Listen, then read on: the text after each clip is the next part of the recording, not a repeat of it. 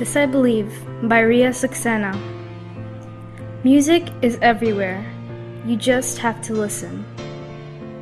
Music is spread far and wide, even in the quietest room. Like someone famous once said, music is in the air.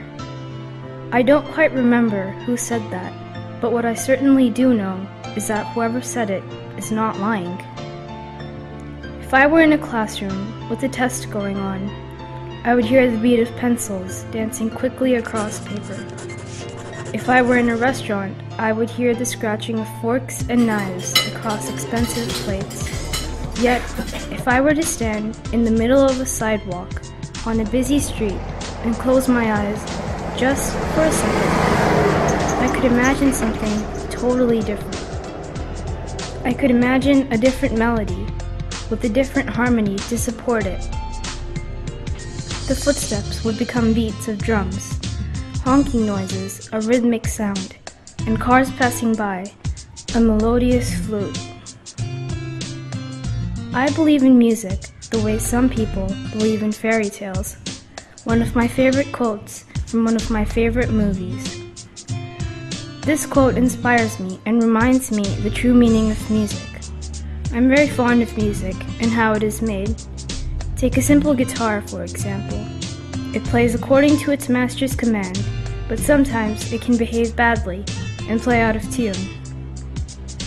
I believe in the power of music, as without it, we are nothing.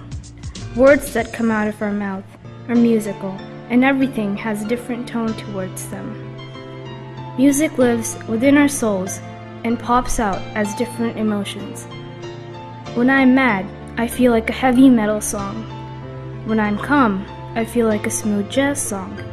When I'm happy, I feel like a classical piece of opera. Even though the deaf can't hear music, as Helen Keller said, the best and most beautiful things in the world cannot be seen or even touched. They must be felt with the heart. I wish that someone could strongly believe in this gift God has blessed us with, like I do.